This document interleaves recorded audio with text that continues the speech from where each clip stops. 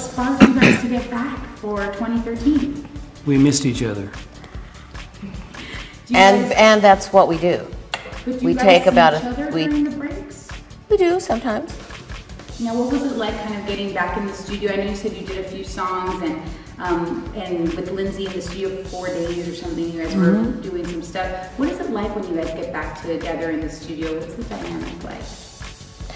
Well, we had a great 4 days. I went up to Lindsey's house and I put some vocals on 2 songs, and then we recorded another song, and actually sat around and told stories to my assistant and laughed and cried and had to be actually focused back into doing the recording that we were doing, because we can, you know, we are the best storytellers. We can, especially if somebody doesn't know all the stories, we are the greatest. And we can just sit and tell you stories for days. So we had a very wonderful 4 days, and we came out with some great music. And you know, it's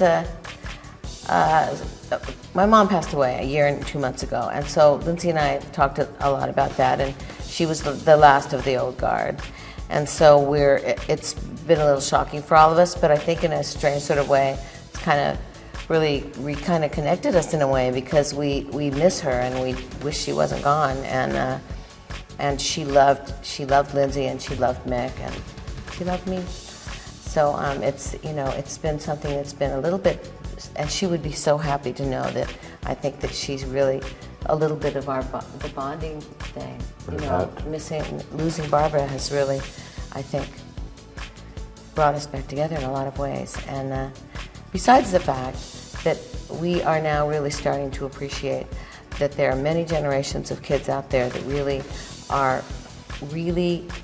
love our music, and we can blame that on their great parents for playing our music to them when they were little. How is it kind of living that lifestyle, always on the road? Is that something, I mean, it's obviously something you enjoy, but how have you guys been able to balance sort of family life and being able to also just have a little bit of downtime as well, and that you're always on the road? How do you balance that out? Well, he has 3 children, and Mick has, what, 20 children?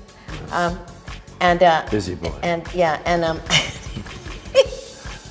sorry, I couldn't resist. And so I have a dog. It's possible. It's possible. And she's 14 and she weighs 7 pounds. So it's like, you know, I mean, it is. They do it. It's possible. You know, I have a dog. I don't really know. So, but it makes for a very interesting life, and it's also like never a boring moment, because you know, and we've talked, that thing about it is like a marriage, you know, and if you're together 24 hours a day, every single day, no matter how much you care about somebody, you need a break.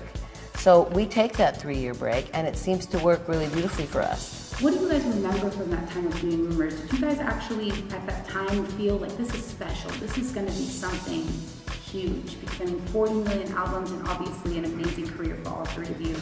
I think it was 1977. 77. 75 was the first one, and it's just for 1 second there. Yeah. It, you know, it was a very hard time for us, because we were all kind of breaking up, and so it was a very sad time.